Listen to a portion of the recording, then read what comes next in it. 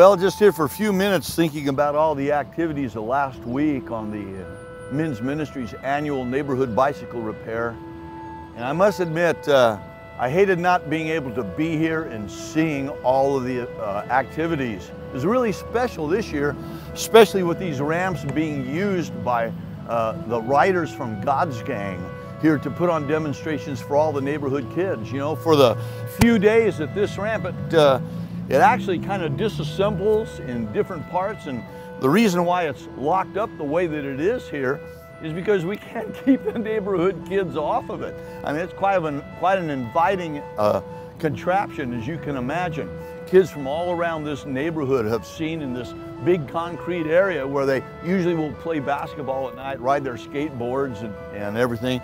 They've seen these ramps and they've sacrificed their skateboards for their bikes, and they're out here doing trick jumps and, you know, kind of unmonitored. You don't want to see anybody hurt.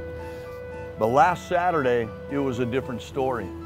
There were kids from all over the neighborhood here just to enjoy some fun that they don't normally get to have. Bicycle ramps in the middle of town.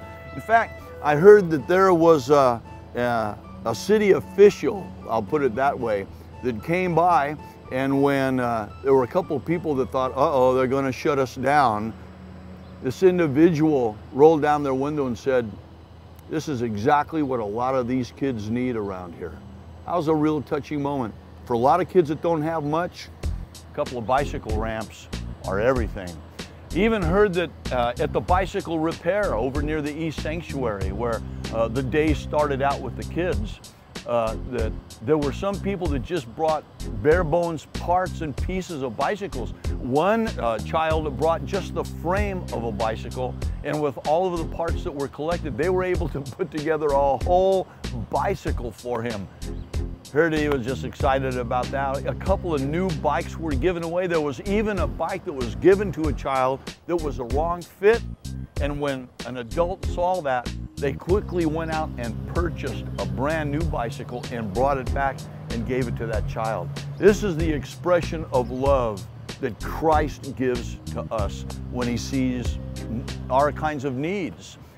And Jesus expressed his heart, let the little ones come to me. We should be reaching out to them. And hopefully the love of Christ through us is going to impact their life someday. These will be days that they will never forget, that they were able to bring their bikes here and do something they've never been able to do. And it was particularly nice that there were older kids showing the little kids how to do the trick moves and jumps on their bikes. That's the way it should be, folks. It's why Christ Community Church is in this neighborhood, just for reasons like this. Well, just want to say thank you again for all of you that were able to come down last Saturday and help with the Men's Ministry annual Neighborhood Bicycle Repair Day. It means a lot to these kids.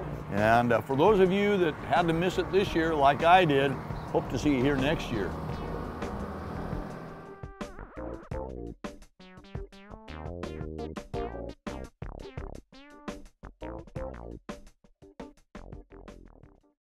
You. Hi. Hi, what are you going to say? This is good. It's a good time. We could fix our bikes. Come now.